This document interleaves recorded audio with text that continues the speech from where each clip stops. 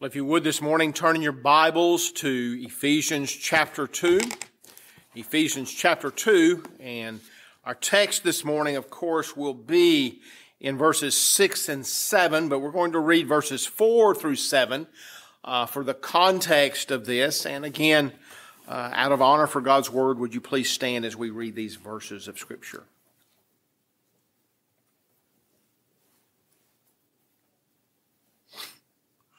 But God, being rich in mercy, because of the great love with which He loved us, even when we were dead in our trespasses, made us alive together with Christ. By grace you have been saved, and raised us up with Him, and seated us with Him in the heavenly places in Christ Jesus, so that in the coming ages He might show the immeasurable riches of His grace and kindness toward us in Christ Jesus. May the Lord bless His holy word. You may be seated. So we have now been some weeks in this particular passage of Scripture. And of course it is, as we've seen throughout chapter 1 and the first portion of this chapter, rich in the truth of God. And of course, in the first three verses we reviewed, or Paul reviewed, initially with those Ephesian believers and to those where this letter was circulated in Asia Minor, about what we were in the past. The first chapter deals with what we are, the rich blessings that we have by being in Christ. And then in chapter 2, the Apostle Paul there reminds us of where we used to be, what we used to be, as he talked there about being, as he said here, dead in trespasses, walking according to the course of the world, following the prince of the power of the air, who is Satan, and among whom we all once lived in the passions of our flesh, and we were children of wrath like the rest of mankind. But then those wonderful words that he interjects there in verse 4, but God. But God. But God intervened. If God had not intervened and left us to ourselves, well, we know what the end of that would have been. We understand what that would have been. Eternal separation from God, apart from Him, under punishment for our sin. But God, in mercy, rich in mercy, not just having mercy, but rich in mercy. Why? Because of the great love with which He loved us. His motivation was His great love, and we talked somewhat about that in the Scriptures this morning, even before the foundation of the world, that God loved. God loved. He chose to show love with which He loved us. And even when we were dead in these trespasses, how that even though dead, left to ourselves, we could not achieve our own salvation, but He made us alive together with Christ. And we talked about this before over in chapter 1 in verses 19 there and 20 about how that this speaks of the life-giving, regenerating power of God in bringing us to life, and that this is the same as the power of God in resurrecting the Lord Jesus Christ. And so we reach this point this morning.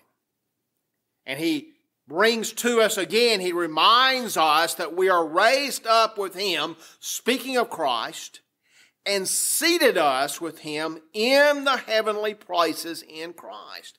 And I just wanted for a moment to focus upon this phrase, the heavenly places, because Paul loves this particular phrase. It's used a number of times in the Scriptures in the book of Ephesians.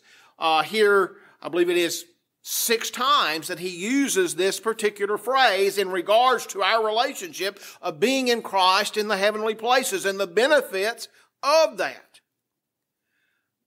And Paul was obsessed with that, and that's a good thing to be obsessed with, is it not? To be thinking of heaven, to have our minds on heaven. People, I've heard the phrase used before, well, some people are too heavenly minded to be any earthly good. I haven't found those people yet. We are, as believers, to be heavenly minded. Paul was heavenly minded. As I was talking with Brother Chester last evening as I visited with him and talking about heaven, and Brother Chester believes he's very close to that. But we were talking about Paul. And Paul said it would be far better for me if I was not in this body and with Christ. But it's more needful for you that I still be here. Every believer really ought to have that mindset. That we would be better off to be in heaven. We understand that. That we would be better off to be in heaven, to be with Christ, to be in a place of eternal peace in the presence of the glory of the Lord Jesus Christ. But these thoughts of Christ in the heavenly places and us being in Christ and with Christ in the heavenly places should preoccupy the minds, I think, of all believers, should it not? Not just the Apostle Paul, not just the people, those that wrote the Scriptures, but all of us should be preoccupied with that thought. Our citizenship, as we understand it, spiritually is not here. We understand from what is said in Hebrews chapter 11 that Abraham sought for a city whose builder and maker was God. And that those that were there knew that there was just a country here on earth that they were seeking, but there was a far better country, the heavenly country. Also, as we talk about heavenly places, as we talk about this in relationship to us, why we should be thinking about these things and what this spiritual reality here that he's talking about that we're going to explain more, but we are not in bondage to sin any longer. We live in the freedom of Christ. In Romans 8:21, we are no longer bound to sin or the curse of sin. We're no longer ruled by the bondage in the domain of sin and death and Satan, as we talked about here in these first 3 verses of Ephesians 2. But we are ruled by what? The domain of the righteousness of God, the eternal life that has been bestowed upon us by God, and in reality indwelled by the life of God in us. We no longer, as the Scripture says, as we talked about, as we read this Scripture this morning in Colossians 1, that we no longer live our lives according to the flesh, no longer according to the world or the dictates of that old bondage of sin, but we are living according to the Spirit of God, as Paul talks about in Romans 8 and 14. Our life, which is eternal, is in reality, as I have said, having the life of God within us that comes through the blessed Holy Spirit. As it says in 1 Corinthians 6, that your bodies are the temple of the Holy Spirit. The Holy Spirit lives in every one of us that are a child of God.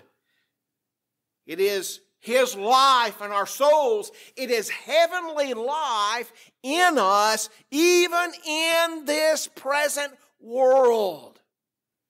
As we saw, as we taught through John not that long ago, and Jesus talked about this, that to believe in Him is to have eternal life. And to have eternal life means it will never be separated from us. What can separate us from the love of God which is in Christ Jesus? But nothing can separate us either from that eternal life that God has given to all of His children. To those that, as Paul talks about in this place, are in the heavenly places in Christ and with Christ.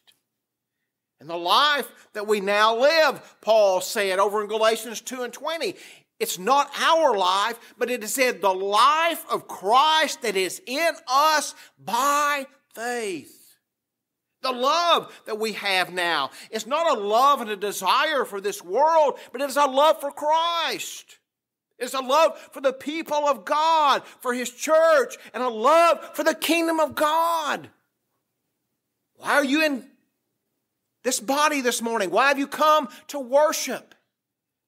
Well, I hope and pray it's because that you are seated with Christ and you have a love for God and you have a love for God's people and you want to be among God's people.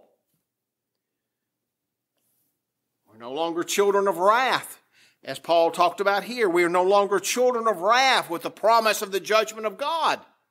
But we are children with a promised glorious inheritance, as 1 Peter 1 and 4 talks about a glorious, marvelous inheritance that we have awaiting us.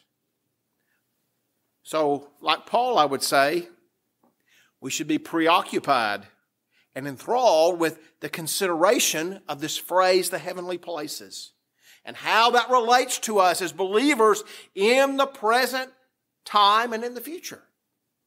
And as I said, there are several places here in the book of Ephesians that speak of these heavenly places. And Ephesians 1 and 3 speaks of us having every spiritual blessing presently in the heavenly places.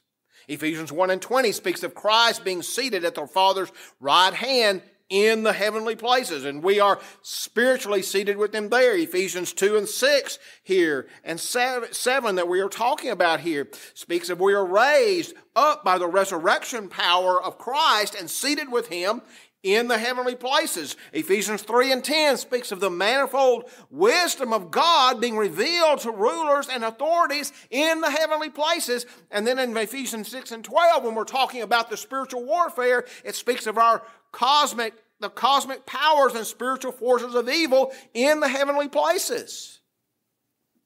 That exists. There are a lot of people that don't believe in anything but the here and now, which is a very sad thing. Isn't that a very sad thing? To think that, well, you might as well go for all the gusto now and live your life to the fullest because this is all there is. Well, that's basically a denial of God, and it says the fool has said in his heart, there is no God. It's only a fool that says there is no eternity, that man does not have a soul. But we can rejoice this morning as the people of God because we know from the Scriptures that we are in Christ in the heavenly places. And I won't go through them again, but we talked about back over there in chapter 1, there were basically 10 spiritual blessings, and that's probably the minimum that we could talk about that we have in Christ in the heavenlies. And then we talk about this phrase here, raised up with Him. So what does this phrase, raised up with Him, mean? Well, we've already talked about it somewhat extensively, as we've said in the discussion of chapter 1, verses 19 through 20, in chapter 2, verse 5, but it is the resurrection power of Christ that raises us up, that regenerates us, that gives us life when we are saved. Salvation is a resurrection from spiritual death to spiritual life. The same power, as we said, of God that raised Christ from that grave in the garden tomb in Jerusalem is the same power that awakened and gave life to every single child of God that has ever been saved, is ever going to be saved. Everyone that's ever been saved, everyone in this present day that's being saved, everyone in the future that will ever be saved are saved in the same way. It is through the resurrection power of God. It is that same miracle there. People look at the miracle of the resurrection of Christ and say, wow, what a tremendous miracle. Yes, it is. But guess what? If you're a child of God and you have the Spirit of God in you and you know that because you cry out, Abba, Father, to Him, you can know that that same resurrection occurred in you. It occurred in you. And so many people, as I thought about this, I thought about, wow, what a tremendous truth that is that we possess in this day and time as the children of God, to know that. To know that I have been raised from the dead by the Spirit of God. I have been given life. My eyes were open to the beauty of the Lord Jesus Christ, to my need of Him, for my need of repentance from sin. And I laid hold of Him, or He laid hold of me more specifically in that. And He pulled me up from my death, and He gave me life, and He adopted me as a child of God. And we have so many promises in that.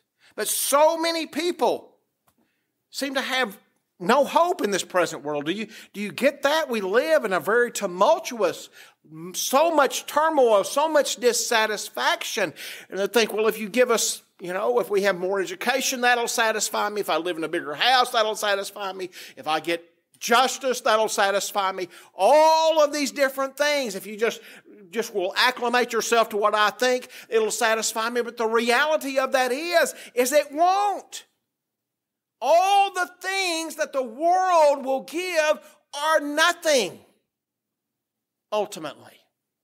We understand from the prophecy of Scripture that one day all of this is going to go away. It's all going to be burned up. It's all temporary. And any power or prestige or standing that you have is going to be gone. It's going to be gone. But I'm confident of this, that God is going to continue to save the lost sinners. He's going to continue to build His church. The gates of hell, the Scripture says, will not prevail against it. The work of the Spirit of God and the resurrection power of Jesus Christ will continue. Let me say this. We talk about people think, and I see this all the time, well, it certainly must be the time of Christ coming again because things are so dark. And it is. I agree. It's a difficult time. Much more difficult in other parts of the world than it is in our culture. Just let's be perfectly honest. Some people in our culture think, well, if I'm insulted on social media for putting some post, I'm being persecuted. Give me a break. That's not persecution. Well, we talked about a little while ago about homes being looted and burned and churches being burned. That's persecution. Those that died during the time of the early church, that's persecution. Rome's persecution of the church in the early ages when Nero used to put Christians stake them on a post and cover them in oil and light them up with fire. That's persecution, dying for that. That's persecution. During the Reformation time or during those Middle Ages when people were drawn and quartered for their testimony for Christ and burned at the stake, that's persecution. But it hadn't stamped out the church. It hasn't stamped out the work of God. And what's going on today in China, in India, and in the Mideast, and all of these things, yes, it's different. It is persecution. It's a dark time. But in the midst of all of that, the work of God is continuing to go on. Because the Holy Spirit, the resurrection power of God in salvation, is not hindered. Who can stay His hand or say unto Him, what doest thou? He is going to accomplish His purpose. He is going to continue to raise up dead sinners from their spiritual death, and He is going to continue to quicken sinners with His Holy Spirit, and He's still going to continue to bless His gospel, and He's still going to pour out His Spirit upon the preaching of that gospel. And as Brother Elijah taught this morning about the called, He's going to continue to call the called through the gospel and through the Word of God. So the work of God is not going to be overcome.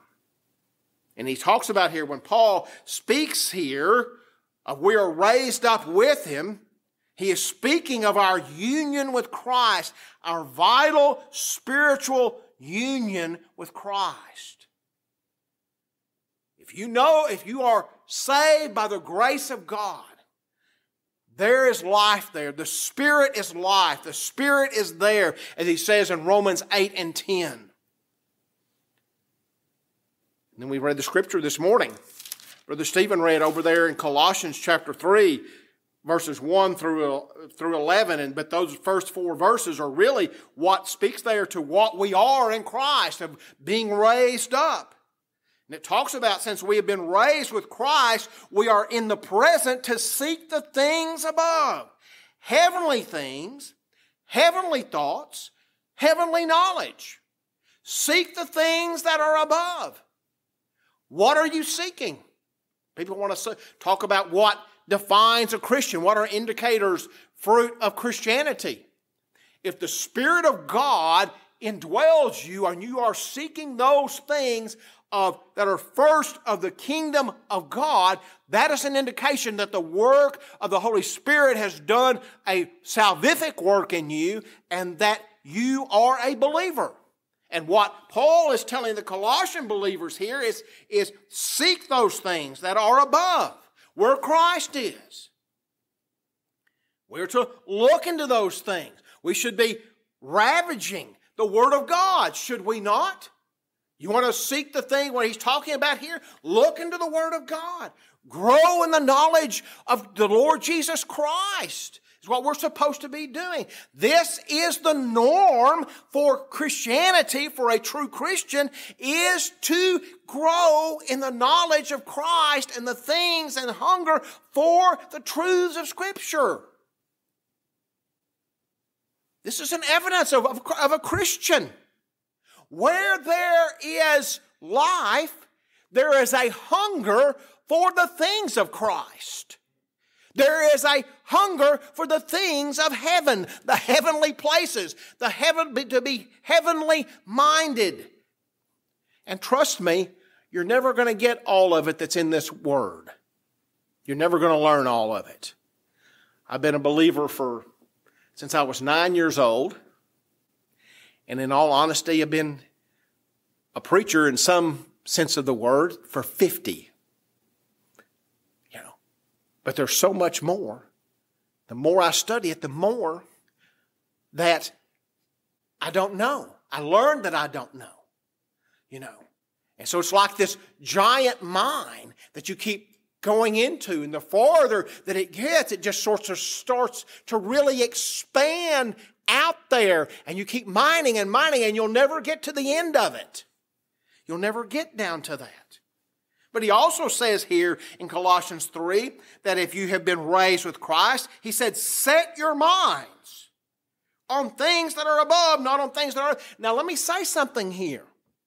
This is not accidental.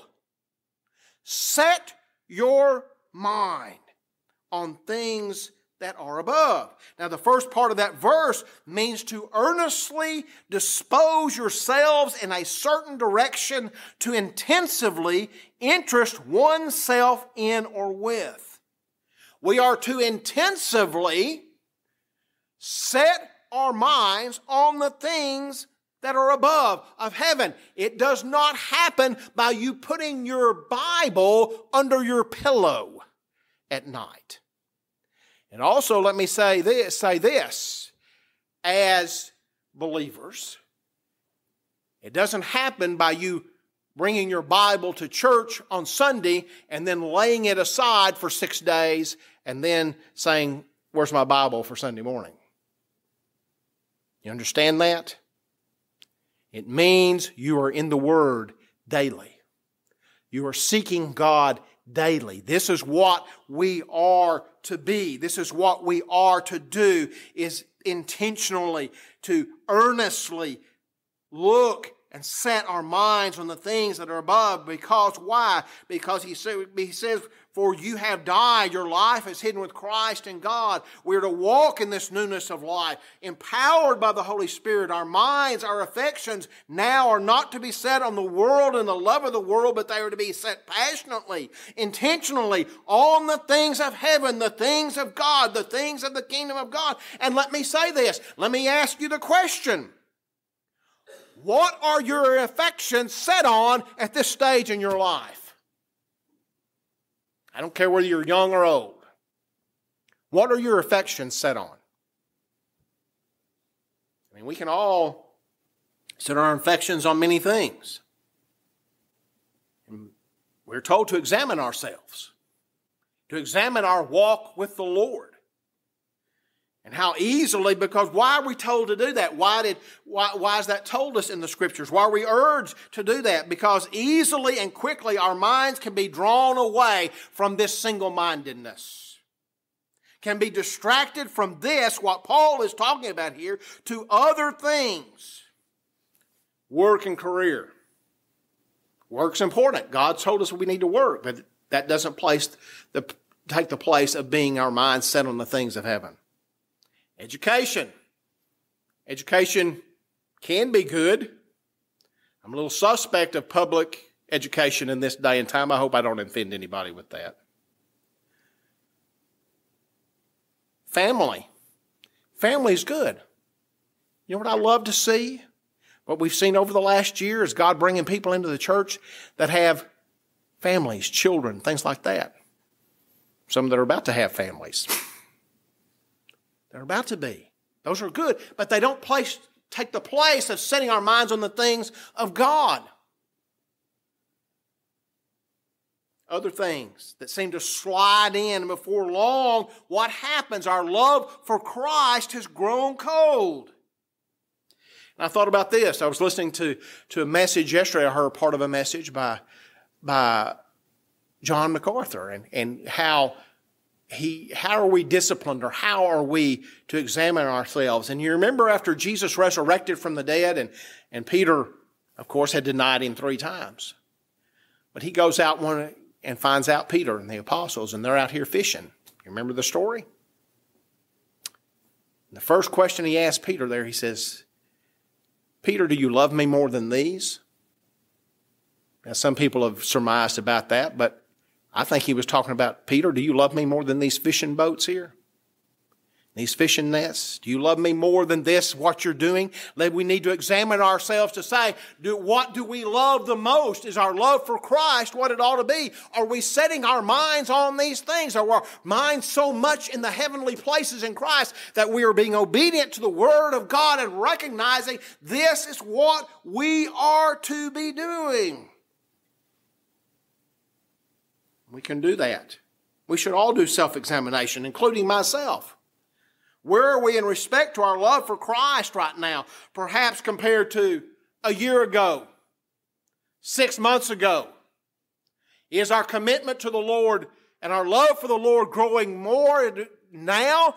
Or can we look back and say, oh, you know what? I can look back and say, I'm not where I used to be in my love and my passion for Christ. My affection for Him is not the same. And there are many people that would say that they equate affection for Christ and as they grow in theological knowledge. Now, theological knowledge is good. I love theological knowledge. And we have some great theological discussions around here, especially between Sunday school and church and after church. We get into a lot of that kind of a thing. But that's not the measure of your love for Christ and your walk with Christ. Those things are important. They play into it. But what are you practically doing out of love for Christ? Is your mind set on those things? And I think about the church at Ephesus here. All of this, we look at the Ephesians, and many consider it the greatest book that's ever been written in the Bible and the Scriptures, and we see all of that. But you look to Revelation chapter 2 and verse 4, and what is the message there to the church at Ephesus? So basically a generation later, he said, you have left your first love. We need to examine. Is our first love still our first love? Is He still our first love? One of the things I would warn about this morning, especially to you younger Christians, is there's going to be many things come along in your life that are going to try to take away your affection for Christ and your focus upon Christ and the things of God. And let me say, as I've said before, I've been in the ministry for 50 years, and unfortunately, many times through that, I have seen Christians that seemingly for a period of time were what we would call on fire for the Lord and seemed to have a great passion and love for the Lord, but they burned out and they turned away because other things came in that took away, that revealed that maybe that really wasn't a true love for Christ. But we need to set our minds on these things as has been told us here, as has been said to us here. And so it is this place that we see here, as he talked about here, and in these verses, finishing up these verses here in Colossians 3, he says, your life is hidden with Christ in God, and when Christ as your life appears, you're going to appear with Him in glory. The promise there The promise there, as we think about the heavenly places and Christ being in the heavenly places, that we are, as it says here, your life is hidden with Christ. My life is hidden with Christ even today. If you are a child of God, your life is hidden with Him even as He is sitting there at the right hand of the Father. Satan can't take that because he can't get to the one who possesses our life. He is the eternal Son of God. His life cannot be taken away at this point. And He's there eternally with the Father. Our life is hidden in Him. He has paid the debt. Then he talks about here some other things. As we look at this passage of Scripture, what else does this mean about being in the heavenly places and being here? We have the promise here of our bodily resurrection, our glorification. But this verse also speaks to the spiritual reality that we now have an advocate, a great high priest at the Father's right hand who pleads for us, who represents us as the high priest did in the Old Testament. Do you remember that? Most of you probably equate the high priesthood in the Old Testament with Aaron. He was the first, the original. And over there in Exodus chapter 30 and verse 10, it talks about this. And in Leviticus 16, verses 15 through 19, it talks about how they're on the Day of Atonement once a year. What did he do? He went in there to the Holy of Holies. And let me tell you something. He was the only one that went.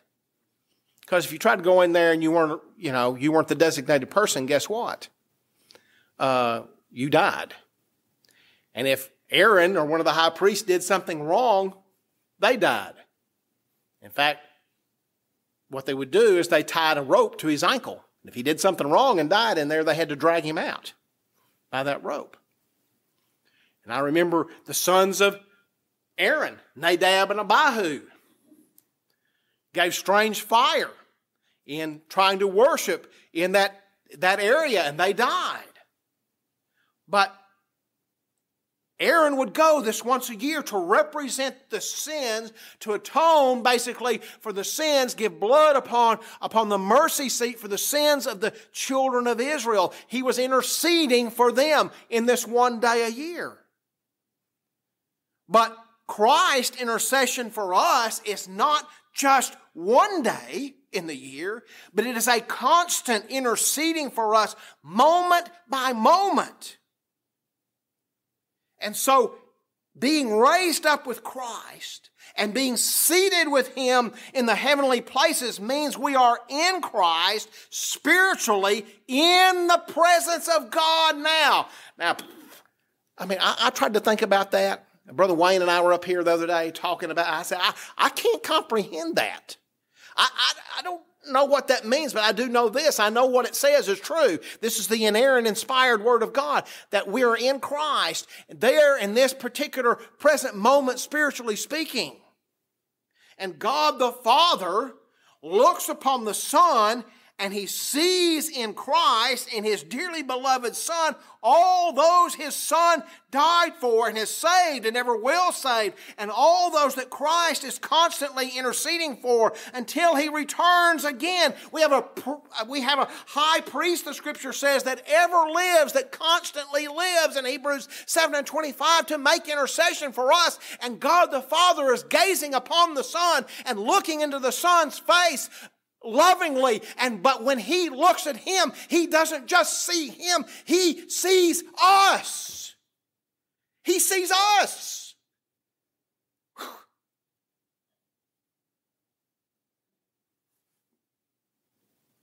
I wish somebody could explain that to me.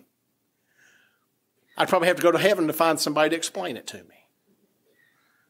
But He sees us. Our Father does not simply see and know us here on earth, but He beholds us.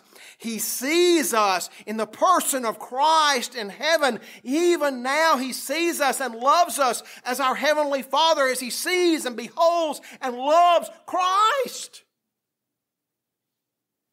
He loves us. He sees us. We are seated with Christ. We are raised up with Him. We are seated with Him in the heavenly places. We know that He intercedes for us and that our prayers are heard, that our cries for help and grace to help in time of need are heard. Why? Because I'm there in the presence of God in the person of Christ. And He is interceding for me at this very moment. And when we gather for prayer over here, it's not just for show, but it's because we understand that we are in Christ and that He is our great high priest. And He says, yes, Father, I'm going to intercede on behalf of them as they pray. He intercedes for us. Our prayers are heard. Our cries for help and grace to help in time of need are heard and helped because we are His children and we are not coming to some despotic, tyrannical, earthly throne, but we are coming to the throne of one who loves us with an eternal love and has shown mercy and grace and sent His only begotten Son to die upon the cross out of that love. For God so loved that He gave His only begotten Son. We're told in another passage in Hebrews, He is able to save to the uttermost those who draw near to God through Him, since He always lives to make intercession for them. What surety for our salvation. Don't tell me that you can lose your salvation. Only if Christ died, and He's not. Because we are in Christ. Our life is hidden with Christ, in Christ. And what a blessing to know all of this, and even more that we don't comprehend that we have as believers because of the truth of this verse. And I remember Paul's prayer over there in chapter 1 and verses 15 through 23, and he's praying there and praising God, and he prays that these Ephesian believers would be given the spirit of wisdom and of revelation and the knowledge of Him, having the eyes of your heart enlightened. You know what? He wants us to know the greatness of the hope of our calling. He wants us to know the fullness of what it means to be in Christ, to be raised up with Christ. And it's found in the Scriptures. It's found in the Word of God, as we already talked about the heavenly places and the blessings that we talked about in chapter 1 about what that means. He reveals this to us through the Word, through the ministry of the Holy Spirit. So if you want to understand what you are in Christ and what you have in Christ as a child of God, then you dig into the Word of God. And as we walk through the book of Ephesians, he reveals that more and more and more until it builds into this beautiful crescendo. And when we get to heaven, we will be in this presence of this one that has given us all of these spiritual blessings, and we will praise Him time without end for that. And what does he say in verse 7 here? That He has raised us up with Him. He has seated us with Him in the heavenly places in Christ, so in the coming ages He might show the immeasurable riches of His grace in kindness toward us in Christ Jesus. Here we see the purpose of God in being rich in mercy and showing great love toward us. Paul says, as God is going to show, meaning what it means is ability to show forth, to display for all to see, there the immeasurable riches of His grace and kindness toward us.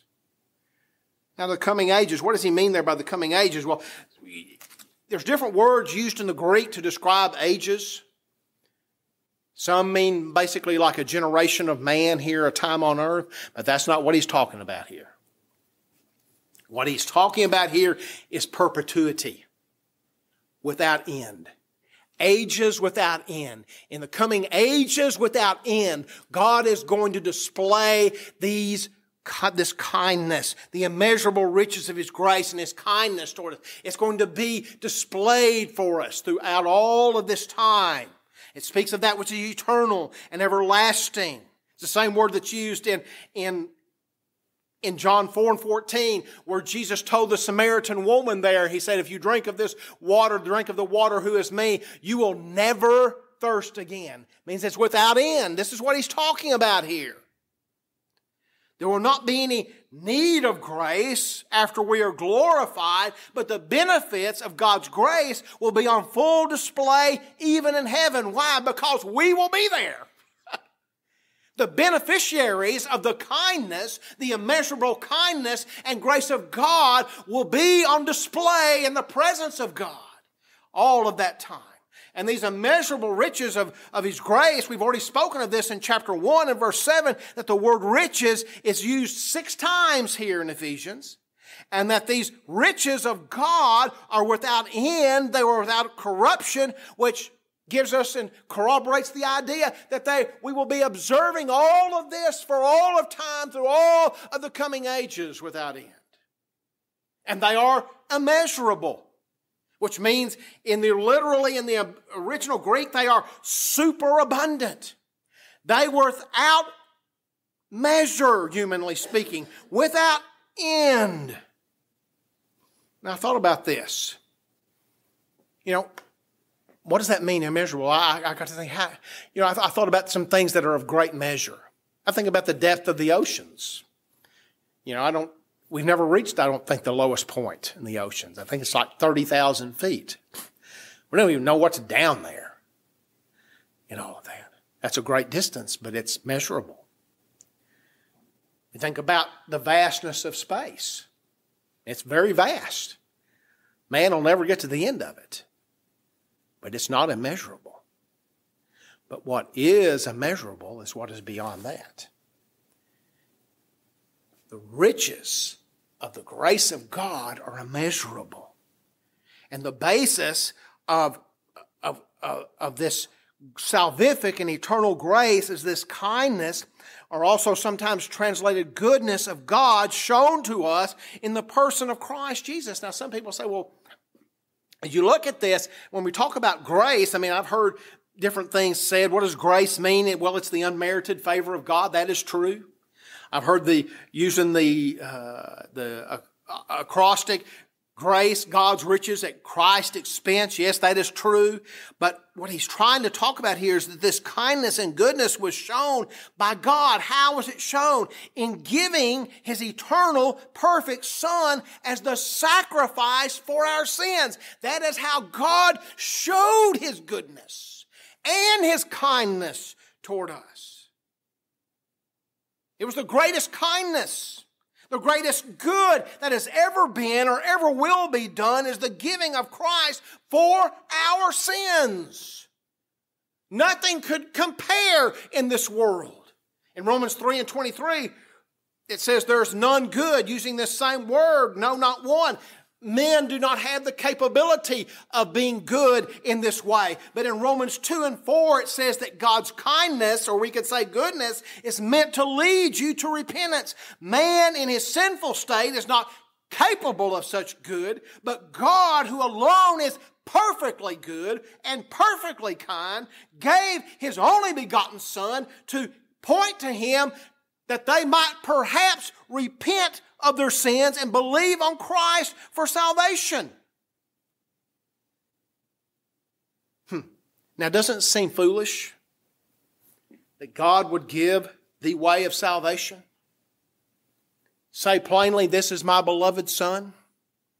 Believe on Him. Listen to Him. And yet man say, well, I'm going to spurn that kindness. I'm going to spurn that goodness. I'll choose my own way. And of course, we know which way that way leads. It leads to an eternity without God, without the presence of God, without salvation, in a place of horrible suffering. But for those who believe and will believe, God is going to show this superabundant, exceeding grace for all the ages to come. There's no end to it. The grace, the superabundant grace and kindness of God that we know now, it's only going to get better. Because we're going to be in heaven. When our salvation is completed, when Christ has returned again and transformed these lowly bodies into a glorified body that bears the image of Christ, because in 1 John 3:3 it says, we shall be like Him, for we shall see Him as He is. What greater kindness and goodness and grace can be shown to us? None.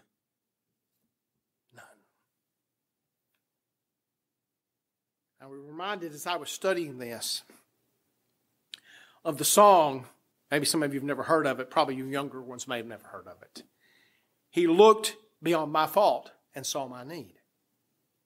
But in reality, God didn't just see and meet my need, but He determined to far super abundantly exceed my need. So not only do we get grace to make us right with God, but we get grace for in the here and now, for daily living. He pours out grace to us for every physical need, for every spiritual need. And we are rewarded by God's goodness and grace with an inheritance, as we've already said, that is imperishable, undefiled, unfading, kept in heaven for you. This is the super exceeding abundant kindness and grace of God that He has chosen to pour out on everyone that will ever be saved. And what should God's people be saying, if they can say anything? Hallelujah.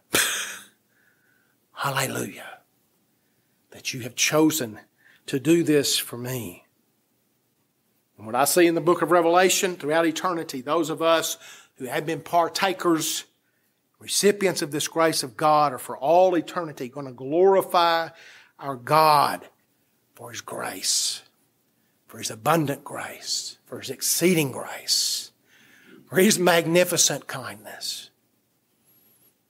Believer, I hope that you can appreciate today what God's done for you, what He's doing for you, what He is yet is prepared out there that we cannot imagine.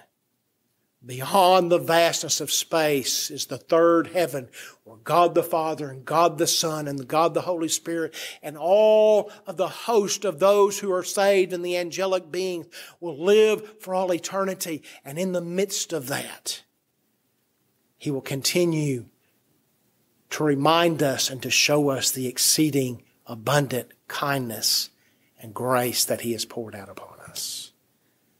If you're without Christ today, let me say this. You don't have that promise. But I would say this. Christ has been lifted up. The gospel has been presented. If you are a sinner outside of Christ, as the Scripture says, call upon Him while He may be found. Believe on the Lord Jesus Christ, and thou shalt be saved. May we pray.